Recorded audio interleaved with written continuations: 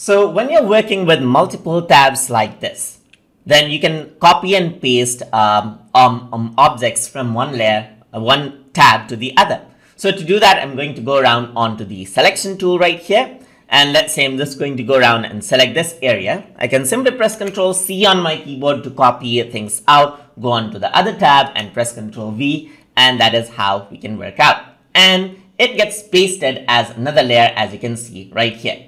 I can also go around and then let's say, for example, you can duplicate this layer out right here, work around with this according to like how you work regularly now.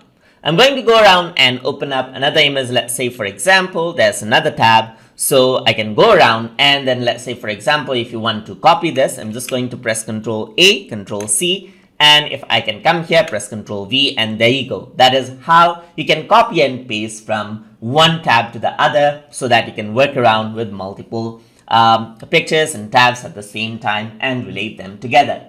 So hope you guys learned something as always. And as always, please like, comment, share, and subscribe.